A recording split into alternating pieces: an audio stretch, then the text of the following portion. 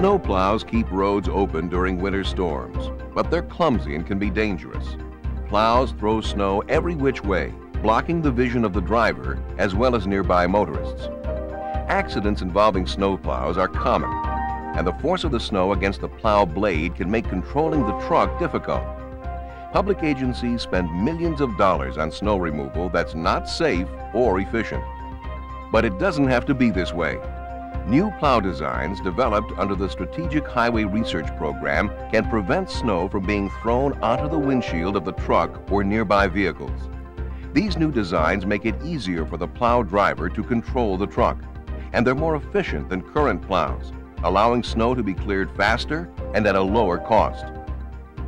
Because of Sharp's research, there may soon be plows like this one, plows of the future. 3/4 of the snowplows operated by state DOTs, municipalities, and airports incorporate reversible nose plows. Many of them are inefficient, provide poor cast performance, and can create visibility problems. Plowed snow blows into the windshield of the plow truck and often causes snow to blow into the windshields of passing and trailing motorists. Surveys of state highway agencies have found snow and ice control operations account for the largest percentage of accidents involving maintenance operations. In addition, it's difficult to control cast distance, and strong lateral forces on plows adversely affect control of the vehicle and therefore the safety of its driver. So Sharp examined various parts of the plow for possible improvements. They looked at the mold board, they investigated the snow and ice blade, and they tried a new snow scoop. Sharp studied the mold board using computer simulation, water flow experiments, and field testing. Proper trajectory of snow on the mold board is important to minimize rehandling and blow-by. Snow that rolls around in front is rehandled and reduces the plow's efficiency. Snow that the mold board can't contain blows in the face of the operator or other drivers. Using this information, they began to design an improved plow. The improved design increases the board's height. The lower flat portion tilts back 10 degrees from vertical, and the upper mold board has a semicircular section. All of the experimental plows tested had a polymer surface, which improved the flow of snow on the mold board. Their cast performance was better than steel surfaces. Traditional plows have their blades perpendicular to the road. Paint marks on the snow show the effect of this plow design. Observe the results as the blade approaches the marks. Perpendicular blades create a compression zone in the snow. As the snow strikes the blade, it compacts and then churns dramatically. The marks are lost in the turbulence. The higher the velocity, the higher the energy required because of this compaction and churning. Experience has taught us that blades oriented at 90 degrees to the road remove compacted snow and ice the best. On the other hand, laboratory and field tests reveal that a snowplow blade inclined 50 degrees to the road surface is much more efficient. To deal with this conflict, the research team developed a retrofittable snow scoop.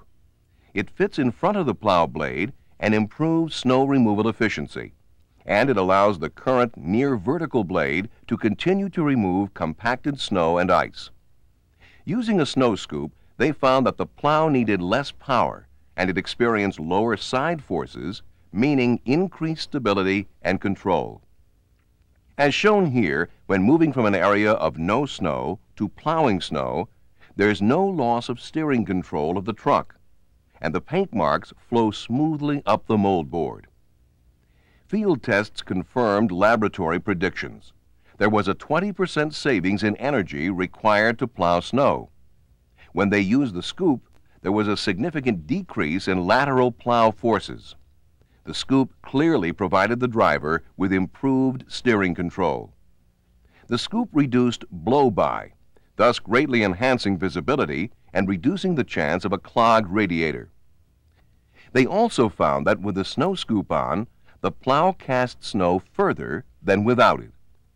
In short, with the scoop and the redesigned mold board, you'll need less force to move snow. That means reduced fuel costs and cleaner air. Plus, you'll have improved plow control.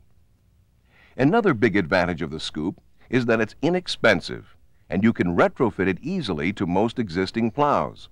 Kit materials cost approximately $600 each. Initial installation takes about 8 labor hours, but replacement of the scoop panels takes less than 1 hour. Together, these breakthroughs add up to a vastly improved snowplow.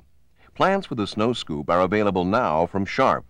Keep your eyes open for commercially available versions of both the scoop and the plow.